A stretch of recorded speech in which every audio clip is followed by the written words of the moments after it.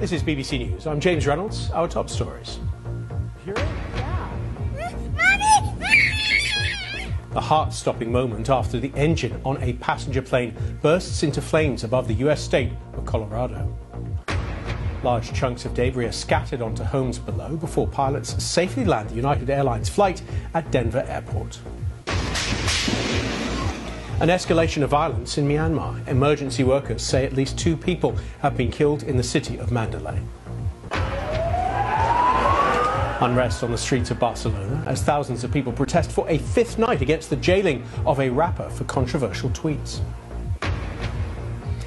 And we find out more about the world record rower who has crossed the Atlantic at the age of 21.